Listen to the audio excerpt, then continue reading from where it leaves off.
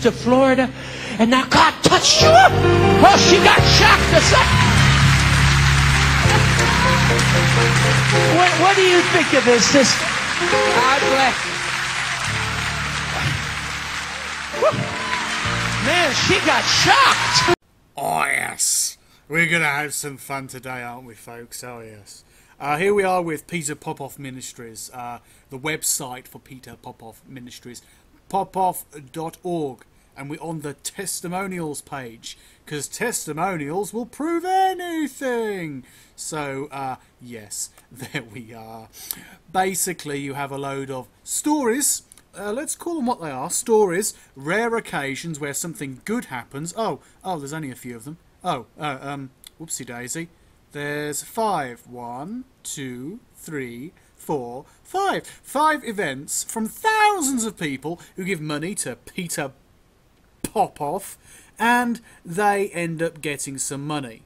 I don't know, maybe a relative died and they get some money, maybe they get some money from selling their house, or whatever, in whatever occasion. A few people, a few dozen people out of the thousands of followers of Peter Popoff end up with something good happening. You know, these are desperate people sending their last $1,000 to Peter Popoff because they think he speaks for God. And, you know, here's a few stories. I'll link this website below. I don't recommend you go there without a proxy. But basically, this prick here, this useless, rambling prick, carries out faith healing and gets poor old people like this, clearly wearing a wig, but poor people like this to go along, give all of their money, and then of course God will listen to you because you have sent money to the Peter Popoff Ministries. Well, people united for Christ? More like people united in desperation around a known con man. You may want to look up the video where JamesRandi debunked him back in the 1980s, and he spoke about that time and time again. Now basically, Peter Popoff has been conning people for many years, since the 1980s at least, and he has become a pro, selling miracle water, and where you don't want to buy the miracle water, you can get it free. And then because they've got your details, they'll keep on hounding you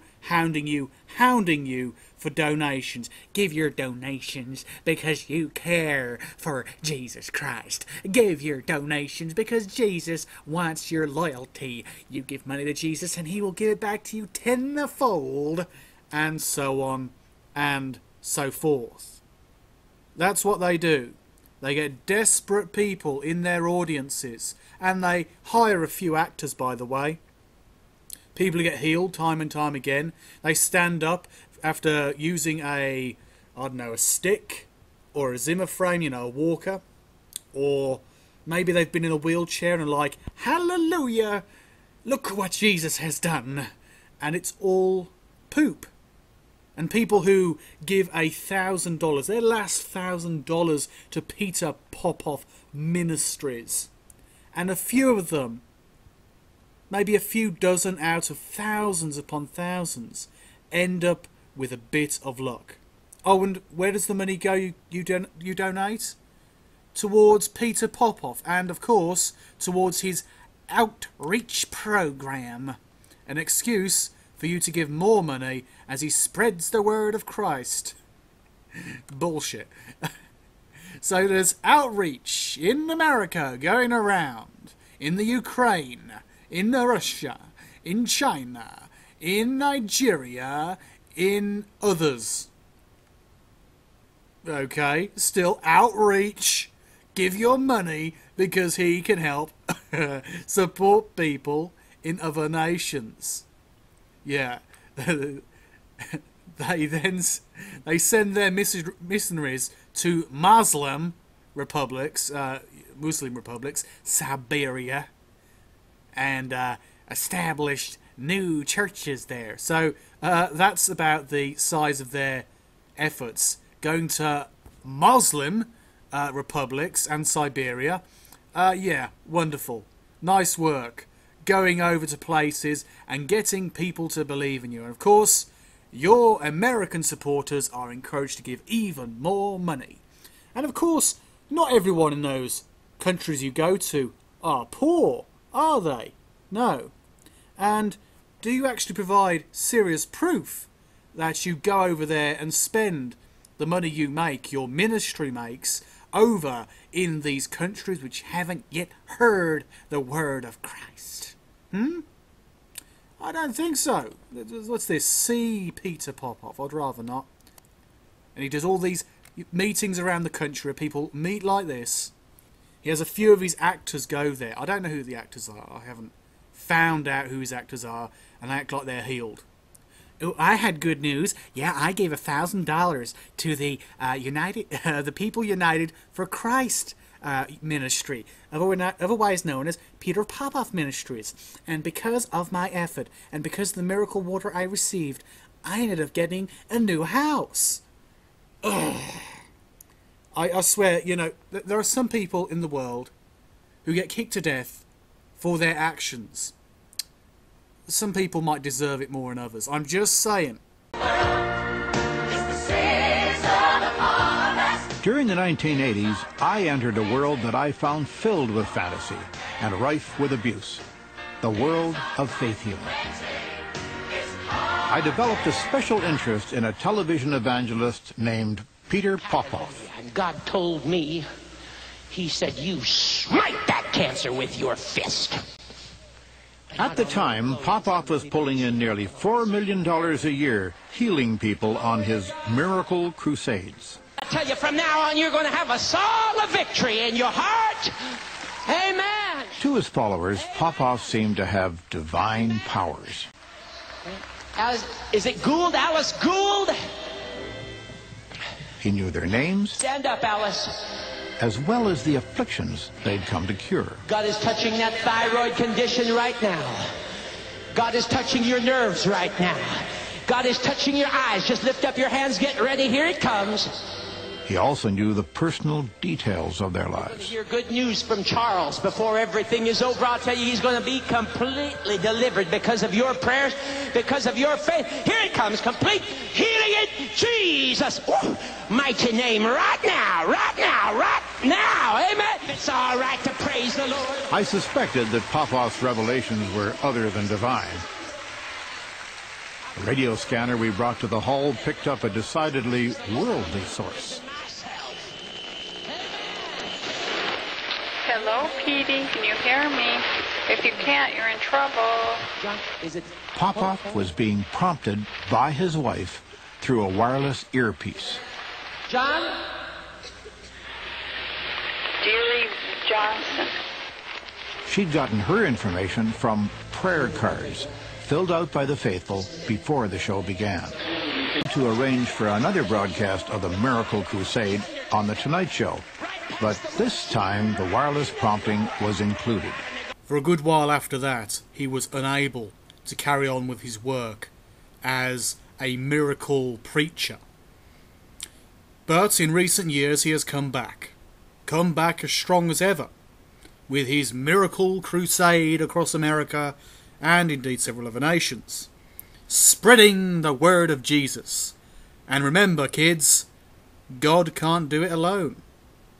Lord, let this anointing and power flow through our sister now. He claims he's a healer, that the power of God flows through him and can cure whatever ails you. Brand new! He's the televangelist Peter Popoff, appearing on infomercials seen across the country. He claims he can perform miracles. What happened to the pain? It's gone. And Popoff doesn't just heal your body. He says he can heal your wallet, too. I'll never be broke another day in my life. Say it again. But this isn't the first time Popoff's been on television. 2 decades ago, on The Tonight Show with Johnny Carson, Popoff was exposed as a fraud. And we picked up something interesting. But The expose was carried out by this man, well-known skeptic JamesRandi. Popoff claimed God spoke directly to him, and he seemed to know everything about the people attending his crusades, including their health problems. Burning this arthritis right out of your body. But Randi took a scanner to some of Popoff's crusades and picked up radio transmissions. Turns out the voice Popoff heard wasn't God's, but his wife's. I'm talking to you. Can you hear me? If you can't, you're in trouble. You see, Popoff's wife, Elizabeth, had previously gotten personal information from people in the audience and then fed it to her husband electronically through a tiny earpiece. Jody Dean. Jody Dean? No, she should be right there on your right side. Okay, she lives at 4267 Masterson. 4267 Masterson. I can see the angels of God all around your house. That's disturbing when you see it. After the scam was exposed, Popoff dropped out of sight and declared bankruptcy in 1987. I'm gonna throw this, Walker. But that was then, and this is now. Woo! Popoff is back, and business is better than ever. He operates out of this giant facility east of Los Angeles. According to tax returns, Popoff's ministry took in more than $23 million in 2005. He paid himself more than $600,000. He paid about $600,000 more to his wife and 2 kids. He drives this $100,000 Porsche, and he lives in this home worth $2.1 million. Where does all the money for this lavish lifestyle come from? Well, people who watch Popoff shows are encouraged to send away for his free miracle spring water. And that's why I want you to have the miracle spring water. But is it really free? Our miracle water came with what Popoff calls a bag of sacred Dead Sea salt. I'm supposed to sprinkle it over a check made out to Popoff for $27. It's really just a tiny package of salt that you would get at a deli or fast food restaurant. As for the miracle water, I'm supposed to drink it, wait 5 days, and I'll be blessed with riches. Of course, I'm supposed to send Popoff another check. You see, it's not the water that releases the power. It's your obedience to the instructions of the prophet of God. Kathy Rowe and her disabled husband Donald fell for Popoff's pitch. Surely God would see our pain and bless us. They borrowed thousands of dollars from relatives, saying they were going to pay their bills. But instead, they sent it to Popoff, $4,500 in all. I just look back on it and think, you know, I'm a pretty stupid person. We wanted to ask Popoff a few questions. Reverend Popoff? Yes. Matt Mahar with Inside Edition. Could I ask you a few questions about your ministry? Hey, you're squeezing me. Sorry. How can you justify taking all of this money from people that are desperate? Can you just answer us one question? Can you just move away, please? Would you talk to us later, please? No. JamesRandi says he's not surprised that Popoff is back. Flim-flam is his profession. That's what he does best. He's very good at it, and naturally he's going to go back to it. Kathy Rowe, the lady you met, says she only stopped sending Popoff money 2 months ago when she had no money left for food. She says she now feels that she was brainwashed by watching Popoff on television. One thing's for sure. To put too much faith in any leader is to give up one's own power. Leaders are just guideposts. We have to make our own decisions for ourselves. Good.